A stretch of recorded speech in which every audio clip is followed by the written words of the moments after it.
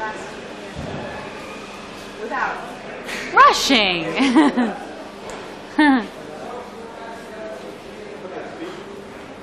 Okay, Lisa, tell us a little bit about the character you play in Robot Wars, who you are, what you do. My character's name is Annie, and she's sort of the spunky gal of the film. She's a reporter, or a journalist, whichever you want to say, and she hasn't seen her friend Lita in a long time, and she comes out here basically on a vacation, but she knows something's going on. She can't ever relax, you know. She's always kind of on something, you know. She's a journalist, so I think she's just full of life. I have a lot of fun playing her because she's not the love interest. You know, it's sort of a change for me because a lot of the time I play the girlfriend. And this is fun for me because I don't have to play the girlfriend. And I think Annie's a little quirkier than anybody. And that's fun to me. I rather have that because I think sometimes the way I look kind of puts me in a pigeonhole sometimes. And I'm much different than that. I sort of have I'm a quirky, goofy person, or that's how I see myself, you know, how we see ourselves. So I like this because I don't feel like it's about my looks. I don't feel like, you know, people are judging me from that. It's more about who I am, and that's what I like as a person anyway. So I'm having a lot of fun playing her because it's not about, oh, the guy being attracted to me. I get to be the one, you know, to be attracted to the men, and it's fun. You know, because nothing ever really happens, but I feel like I have a lot going on with her that isn't right out there in the lines. There's a lot of subtext going on that nobody knows about, and you'll just have to figure it out when you see the movie. So you think there's a little bit of you in the character you play? I personally feel that there's a little bit of you in every character you play. Otherwise, if there wasn't, you'd be acting something that is nothing that you know. I mean, there has to be some of you, or it's not real. I mean, that's what I believe. If you're acting something that you have no connection to whatsoever, I don't know how you can act that.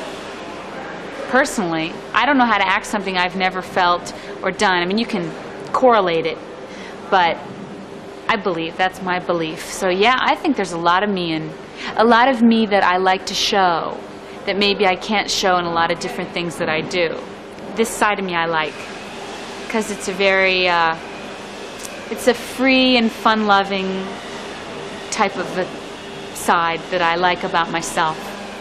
It's fun, it's kind of childlike, so I like that. So when you read the script, did you right away think that you wanted to play Annie, or I mean, how did you come about deciding, okay, you wanted to go ahead and do this part? Well, I had actually gone in to read for the other film, Subspecies, and I liked it, but you know, I didn't really connect to it that much.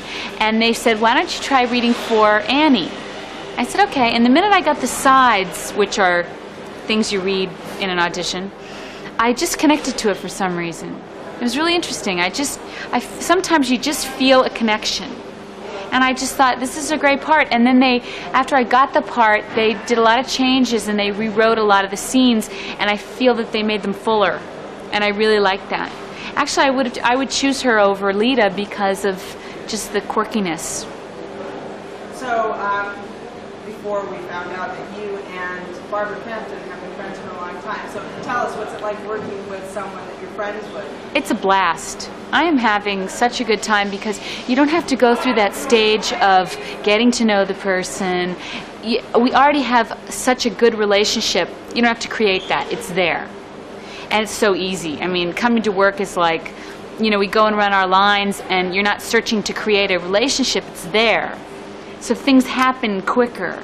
And that's fun. And we had a scene where we crawl through the tunnel, which you see, and it's hysterical because the lines didn't read hysterically, but Barbara and I doing it to one another and our personalities coming out made it so funny. I really think it's a cute scene. It's very funny.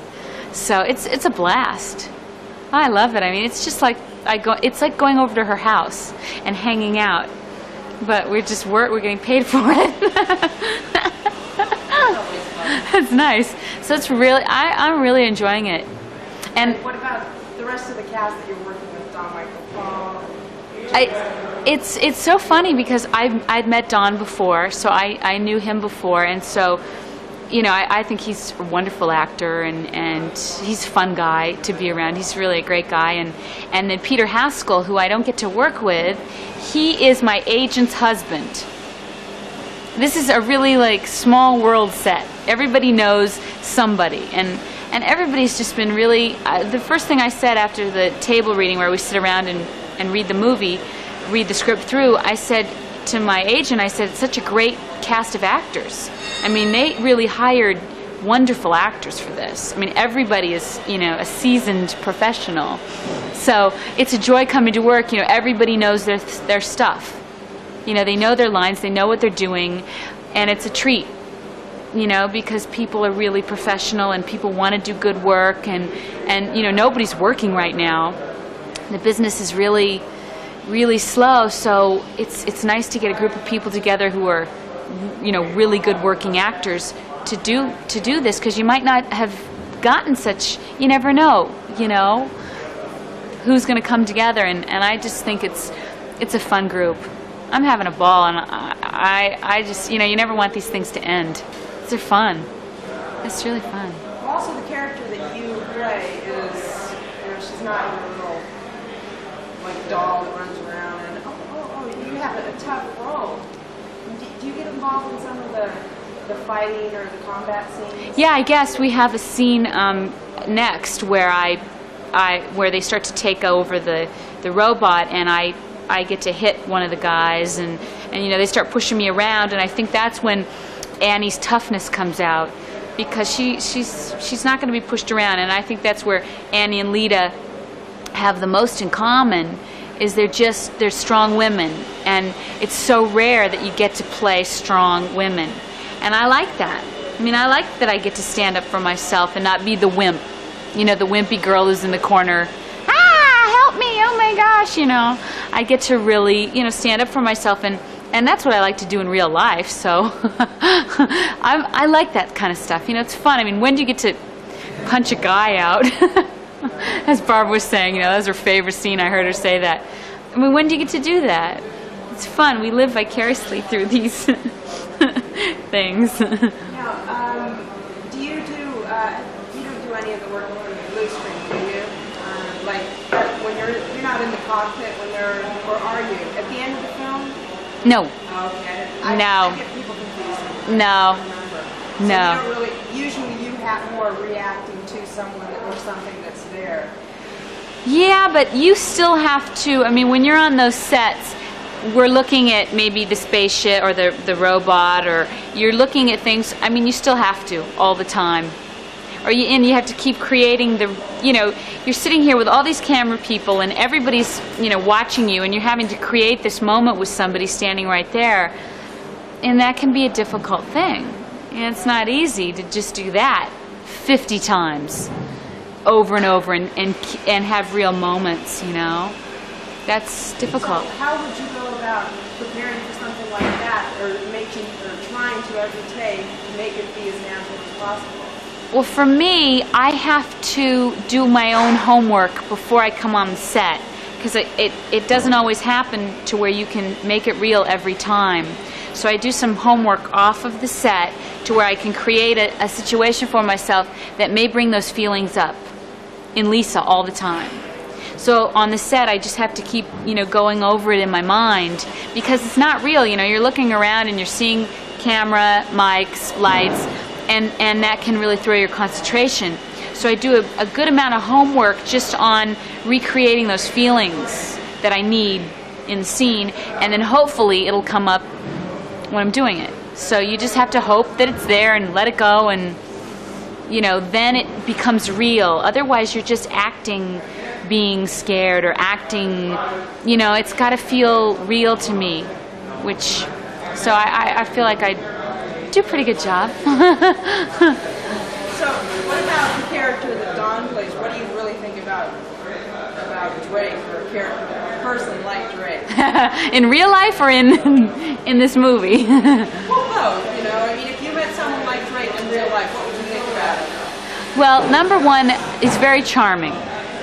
You know, he's He's very charming, and he just has this, you know, cute smile and cute way about him, so I initially would be attracted to him. And then, you know, you go, he's a little cocky. He's a little full of himself. But I think it's always a challenge. Uh-oh. They need you. They need me. Sorry, I'll be back. Okay. Thanks, man. We didn't have that many babe extras, but we had like naked dancers in my movie, though. You know, I was just watching this stuff the other day, and I see this woman dancing with no clothes on the bar. Monica. Hey, I know my audience. They love that stuff. God bless their little mentally retarded pointed heads. So, whatever you want me to say. Okay, the other thing is, Yes. well, to answer the questions, make them in the present as opposed to the past. Like, even though we're doing this after the film is shot, so... Okay. So, like... If I slip, though, you know, Yeah. throw something at me. Yeah. Okay. That's the only thing, because... Gotcha. So this is supposed to be like current, like. Yeah, it's like if we were doing it while you're Right. on the Right. Transfers 2, Right. Transfers Okay. 3. Yeah. All right. Okay? Yeah, I'll be right there, fellas. Okay. Gotcha. Okay, I'll do that. Oh, okay. I was waiting for you. I'm sorry. You're Okay. waiting for me, but we have Courtney smiling, so that's okay. Okay, Courtney. Oh, yes, ma'am. Now, on the set of Trancers 3, this was the first time that you had a chance to direct. What's it like to finally be the director and working on a project that you've written? Absolutely terrifying. But no, actually, it was great because I was surrounded by a great group of people. I mean, terrific crew, and also a cast of people that either I had worked with before, who I've known forever, like Andy Robinson, who's playing Colonel Mother. I've known for 10 years, and Tim was in another movie I wrote. So we've known each other for a long time, and we've been friends for a long time. And so that made it all like really, really easy and very nice. And everybody was also super, super supportive of me, and they understood I was a first-time director and kind of feeling my way and stumbling around, and they were terrific. Throughout the whole thing, you kind of made it in the cast. I did. Yeah. Well, So, Okay. Try that. Yeah. So, just think like, how is it today working? how is it today? How is it today working as a director? Okay. All right. Okay, I'll think of a better answer, too. No, that's cool. Okay. Yeah, what's But I would like, I mean, but that was the whole... Okay. Okay, so, what is it like to actually to be able to direct a script you wrote? You know? Well, answering that question, that is terrific, because if the movie doesn't turn out the way I had envisioned it when I wrote it, now I can't turn around and say, oh, well, the director sure messed it up because I'm him. So that's neat. Directing Trancers 3 as a first-timer, though, is terrific because I'm working with people I've known for a long time. Andy Robinson, I've known since I was in college. I did a documentary, and he was in that, and that was like 10 years ago. And Tim Thomerson was in another film I wrote about 5 years ago, and here he is playing Jack Death, and Tim and I have been friends for a long time. So these guys are here, and they're supportive of me, and it makes it very, very easy. And also the crew has been unbelievably patient and understanding and terrific, because I'm a first-time director, and everybody is like a zillion% supportive, which is really, really nice. And yes, and of course I am making faces, but that's okay. So Yes. when you were writing the script Trancers 3, Yeah. you already knew, Tim Thomerson, the character. How was it easy for you to slip into it and just write the script as a continuation of the last one while still? Well, the thing was, when Charlie and I talked about Trancers 3, we also talked about a new approach for this series. I mean, I was very comfortable with Jack Death, and I was comfortable with Tim and his being a private detective, but I wanted to do something that was much more of an action-driven piece, make it much more of a cop movie. And And so, because I was very comfortable with that kind of material, as was Tim. And Tim wanted to do something also, I think, that was more hard-edged and let him really, have a gun in his hand all the time and shoot people through windows and all the fun stuff. So I was totally at ease just jumping right in. But that's also because we took an approach that I was comfortable with. And Charlie Band and Albert Band let me do it, which was very nice. So you did try and set this different tone in Trancers 3. Absolutely. And with the new Trancers, with the fact that they can actually think. Now, how'd you come up with trying to give that, making them people as opposed to just zombies? Well, the thing was, with Trancers 3, this is really the origin of the entire Trancer idea. When we were talking about ideas for the movie, the concept was, where did it come from to, how did it all begin? So my idea of military experimentations and soldiers volunteering to be, used as guinea pigs for a drug that would elevate their physical prowess in the field and allow them to be better fighters seemed to fit exactly within the framework of the way the Trancers had behaved in the other two movies. And my thinking was, well, since the other two movies actually take place after this one, time-wise, not, from a chronological standpoint, then Trancers, could have evolved into the kind of zombies that you see in the other movies. But I wanted to start them off in a different area and watch the experiment go wrong, because we were really just starting at ground zero. So, also in the casting process of this, you had to select and there's a lot of beautiful actresses in Trancers 3. Mm-hmm. How was that? How was the casting process? Did you have fun doing that? Oh, the casting was terrific. First of all, of course, the movie was pretty much half cast when I started it, because I had so many characters who were carrying over from the other films, like Helen Hunt and Megan Ward and Thelma Hopkins. So that was all set and ready to go. Melanie Smith, who played RJ, she came in. She was terrific, and we wanted. This was something that Charlie liked, and I liked, and also Tim, is that Jack Death always plays better if he has a partner opposite him, and it's always nice if it's a woman. But I also wanted someone, and they kind of did this with Megan and Trancers too. I wanted someone who could handle a gun. I wanted someone who could be Jack's equal in a combat situation, which we see in the movie, which is nice. And the fact that they're attracted to each other, but, they never get together, I also like that, because that's kind of film noirish, and, I love you, baby, but I got, somebody to kill, which is cool. But no, the casting, I would just say this, whether we were doing this or not, the cast in this movie is just top to bottom, but,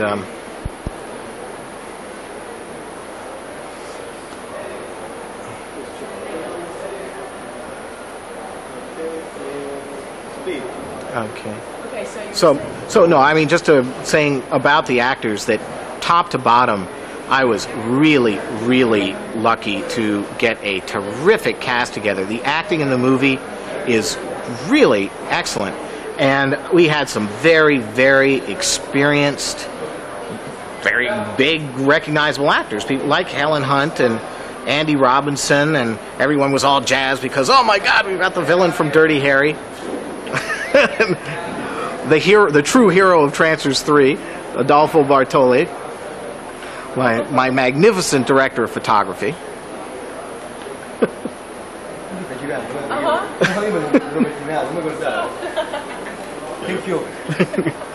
And but no, like having these some younger actors in the movie, like Randall Keith, who plays this kind of young man who joins the Trancer Corps. It's like, because he thinks he's like joining the Marines, and working with someone like Andy Robinson, he's like, oh my gosh, it's the bad guy from Dirty Harry, and I love him, and this is great, and he's playing the baddie. Everybody just got jazzed and generated by that, and we reached a level of performance from all these people that is amazingly consistent. And I don't think I could take too much credit for that, because they really did it themselves. They were just great. and it made me look really good, frankly, you know. Now, one of the things that all the actors did seem to agree on was the fact that you listened a lot to their input, like when you were trying to figure out a scene or rehearsing or whatever, that they would come up and have suggestions, and that you all talked a little bit about how to do the shot. How important do you think it is to have the actors' input in the scene? Oh, it's you know, it's incredibly important because just my own experience as a screenwriter, the actors, it's one thing to sit alone in a room and you write something down on a piece of paper and you imagine how it's going to be. Well, you take that piece of paper and you're down on a sound stage and you have a crew and you have a cast and they're then, you know, trying to bring this thing to life. Everyone they're going to look at it, they need to interpret it, they need to feel comfortable with it to actually bring out the best in the ideas and bring out the best of what you've conceptualized on paper. It's not something that's written in stone.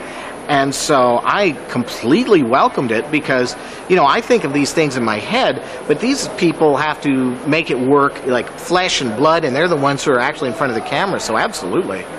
No, it's like the most important thing. If the actors aren't comfortable with what they're doing, they won't be as good in the scenes, and then that defeats the whole purpose, and you don't end up with anything.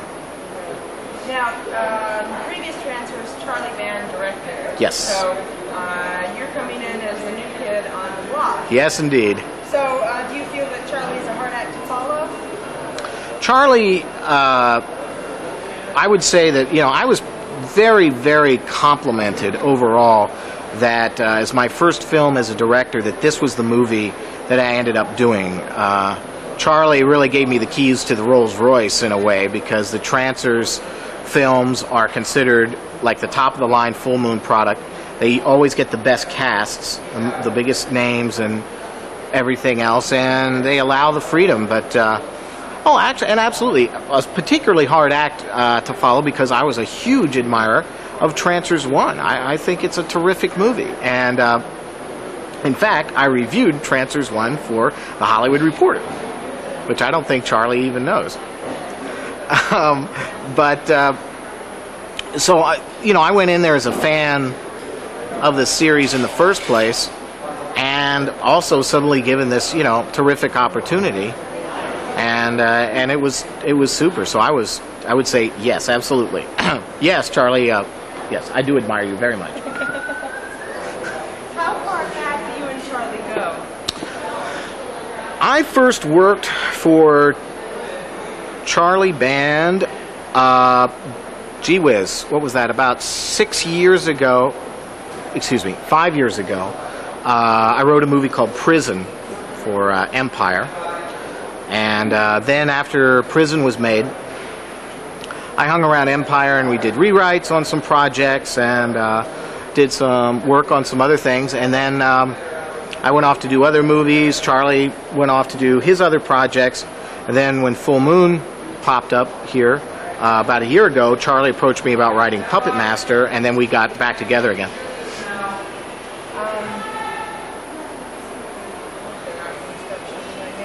So all in all, do you feel comfortable with how you like the way Trancers is looking? Is it following your vision, what you envision? Okay, so I don't remember what I was asking. Okay. Oh my gosh, what was that? Should I do my? Oh, I know what it was. Should I do my impression of Albert? Go ahead. What I wanted to know is, while directing this film, is the idea that you had while you were writing it, is it actually looking like what you wanted? Is the tone pretty much the same? Is it? Actually, yes, absolutely. And that's because I've got this terrific support group, and everybody was in sync with what I wanted to do, which was I wanted to make an action movie. I said, we really want to push this right to the floor and do something very hard-edged, lots of gunplay, lots of tough stuff, and everybody's gotten into it completely. So yeah, which is neat. Which is neat. Well, that's unintelligent. Yes. That's okay. Kevin Costner can say it. Hey, okay. so can I. Okay. Albert, hey, it looks like shit. No, go ahead. What? What's that schmuck doing? No. I'm sorry. Yes, go ahead. This is kind of a stupid question here. Did you always want to be a director? Absolutely. And I was told time and time again that the best way to get the chance to direct anything was to write. And so, Trancers 3 is the 10th movie I've written that's been produced in the last 8 years. And I finally got my chance to direct. Yeah. So, when I was interviewing Tim, he mentioned to me that you actually got to direct it. You're going to direct another film now, or? I've been offered a couple of movies already since starting on Trancers 3, but you just have to see what's going to happen. I mean, everyone goes, "Oh, baby, baby, we love you," and then I don't know, but yes, I'm fielding offers, Monica. Now, also part of the thing that happens all the time on our films is the DP, director of photography, although is Italian. Yes. He often has an Italian cameraman. Oh. The Yes. last thing that I wanted to ask you. No, sure. The director of photography of all is Italian. Mm-hmm. The cameraman, Tommy, is Italian. Yep. You have, I don't remember who else there is, but all these Italian people working on camera. What's it like working with Italians who, are talking to themselves and okay. Actually, Adolfo was just terrific with me. We sat down. Oh, I'm sorry. I'm sorry. No, off the top of my head, answer. All right. No, Adolfo is absolutely terrific, and he was great in the prep of the movie. We sat down many times, discussed the visual style I wanted and what he how he would help me get it, and he's been just absolutely super. And when the Italian discussions come up, I just stand there and kind of nod my head and go, But Albert Band's around a lot, and he speaks Italian, so they discuss it among each other, and I go, "So, are we going to shoot?" And then they go, "Yes, very good." That's it. So it didn't really create any problems? No, not at all. And he really, again, Adolfo went way out of his way to help me out because he knew I was a first-time director. And he was very generous with me, which was really lovely. Okay. I think you covered it. Unless you have any last-minute wisdom. Well, to all you very young, aspiring young filmmakers out there, don't stick your tongue in light sockets. That's about my big piece of advice. It's for the basic Fangoria crowd who are gonna be like going nuts when they see this movie because it's like, semi-nude girl lying in bed with the star of Hellraiser, wearing a K&B makeup appliance. I mean, that's like, material for those guys forever. Oh, in Jana, in bed with Colonel Mother. Oh, the Fangoria nerds are gonna go apeshit. Excuse me. I'm sorry. The devoted Fangoria readership, of whom I have the utmost respect, will truly appreciate the intention of that scene. Yes. Yeah, now we. Oh, I didn't even know. I was just talking. Yeah. Oh, yeah. Oh, are you kidding me? Look at that scene. I had some friends in the editing room. They were watching it. Oh, they were going crazy because no, this was like the Fangoria ultimate. They're the fantasy. Okay. So we're cool.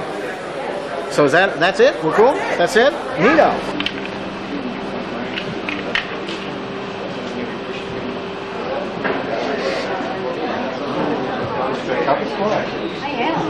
Ron? Yes, sir? So the idea is one here and one there. So the idea is that when you walk into this position, you're surrounding these people. So you kind of separate a little. Yes, right. One here, and another one here.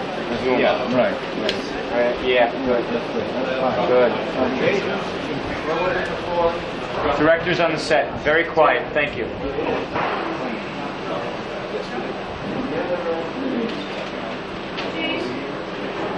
Where are the other two?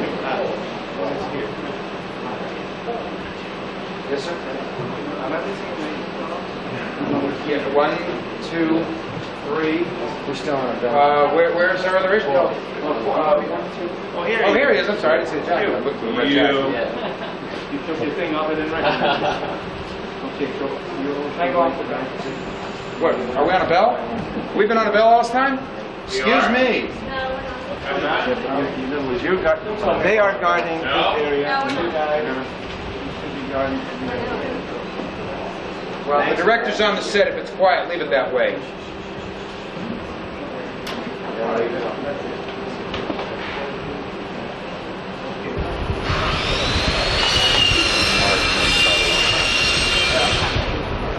Mark Bridge.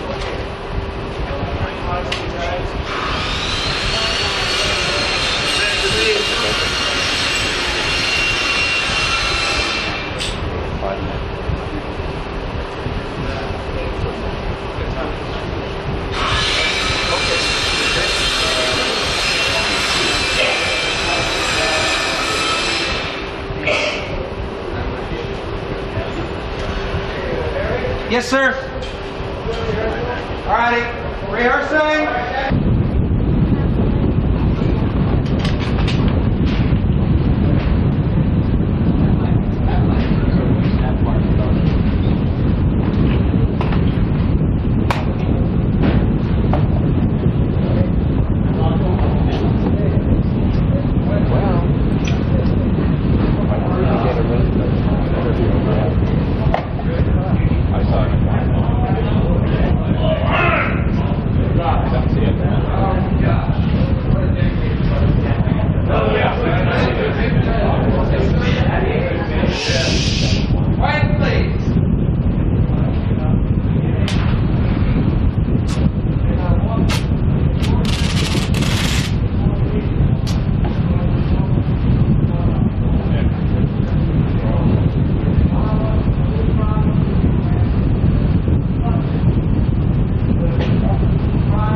Step back from where you are. And please close the elevator door. Action. Okay? Ready? Close the elevator door. Close the elevator doors. Please. Now I'll give you a cue when to open. Yes, sir. In other words, on action they're going. Don't move. Yell anything you want. You know, I'll kill you. You'll do anything but yell. Prisoners don't move free! That's right, that kind of stuff. And you too, Asian. Same thing. You're yelling. Anything. Yeah, you can yell. Okay, here we go. Ready? Twice that way. All righty, guys. Rehearsing. Stand by. Stand by, quiet, please. Quiet. Director has to say. Quiet! Settle! Rehearsing. Close the doors. Thank you.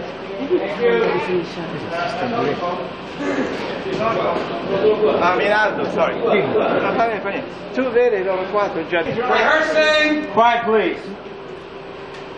Action!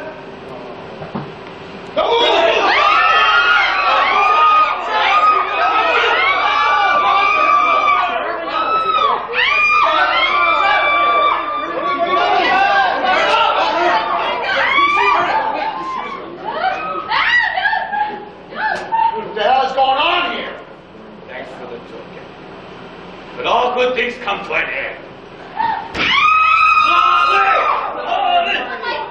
Lock up the This is mutiny, General. Lock up the hostages in the passage. Secure the town. We won! Yes, General! Wally! Wally! Wally! Wally! Wally! That's you.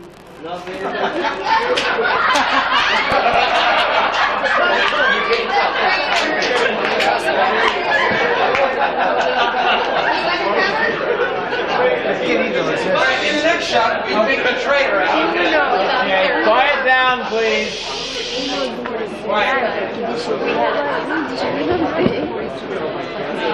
It is a land. you're going to listen. No inspired. No one swept up. Please. All right, that was a very, very good rehearsal. Shall we shoot one? Next rehearsal is the real thing on film.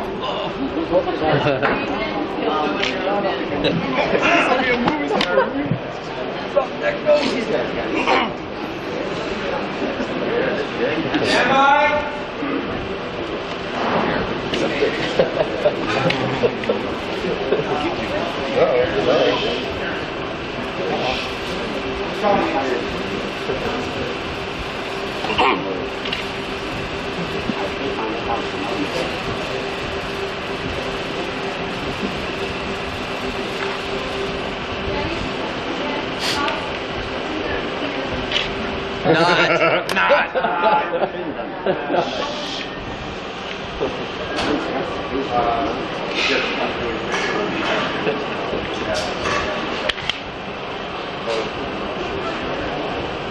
I tell you what, we'll get a continuity picture after we get the cut. Thank you. Stand by. Everybody on your marks.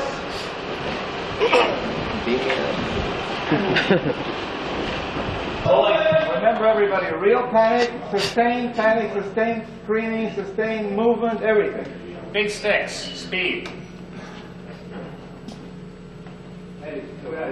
Yes, sir. I'm here. Sound speed. All right, I'm out now, sir. Hey, Marker. Okay, action! Come on!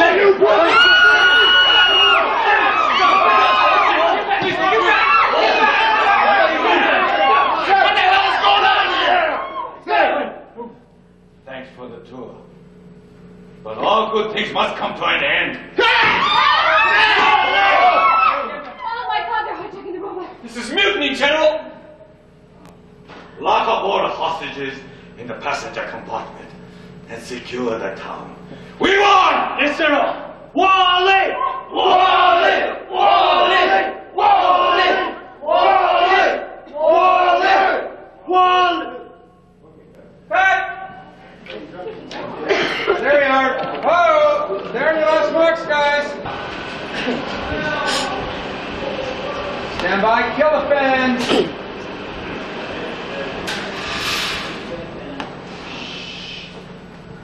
Ready? When it's quiet, I'll roll, guys. Very good. And roll camera, please. Doors closed, please.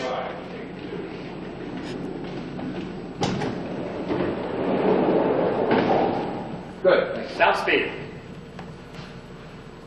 Hey, Marker. Action! Come on! Come on!